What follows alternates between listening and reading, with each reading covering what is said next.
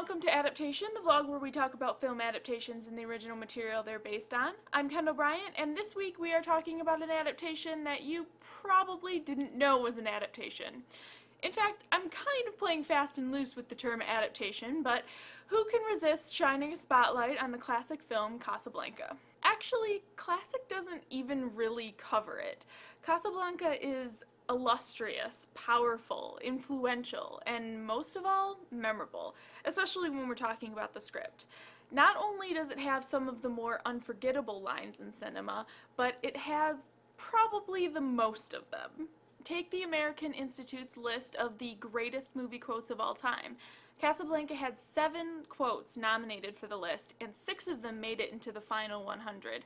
That's twice as many as any other film. And this is just a guess, but I think it might be because the film was, unintentionally, such a collaboration of great minds. Casablanca started its life in 1940 as a play called Everybody Comes to Rick's, written by Murray Bennett and Joan Allison. It was inspired by a trip that Murray took to Europe a couple years earlier, where he had come across a club in southern France where locals, Nazis, and refugees all came to drink and listen to jazz piano. Sound familiar? But the play wasn't actually produced for the stage until the 90s.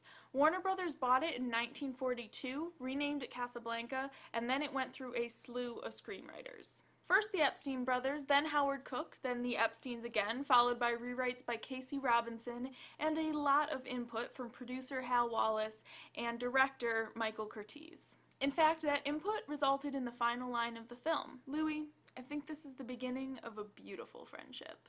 The line wasn't even written by Wallace until after the film had wrapped, and they actually had to bring Bogart in to dub the line over that final scene. And then of course we have arguably the most famous line, "Here's looking at you, kid," which didn't even appear in the original screenplay, but is credited to Bogart himself as something that he said to Ingrid Bergman between takes. Of course there's also, "Play it, Sam. Play as time goes by," pulling the song from the original play, which is one of Murray Burnett's favorites. And, "Of all the gin joints in all the towns in all the world, she walks into mine." And, "We'll always have Paris." And, round up the usual suspects. And of course the line that was dropped from AFI's list of best movie quotes, but pretty perfectly sums up the film.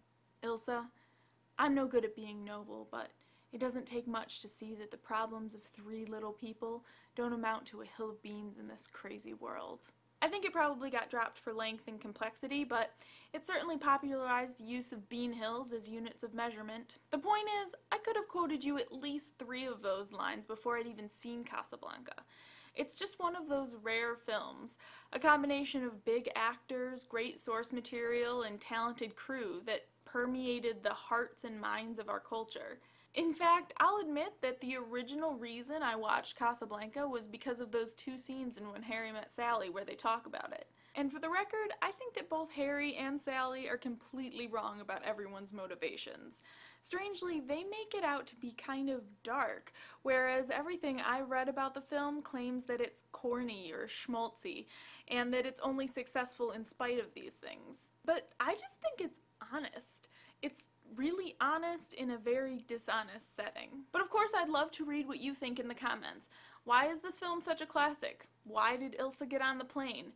Is Humphrey Bogart the only person in the world that can pull off calling his love interest kid? Be sure to like and subscribe, check out our podcast on iTunes, and look in the info section for links to all of our social media. Until next time, a franc for your thoughts. I'm willing to be overcharged.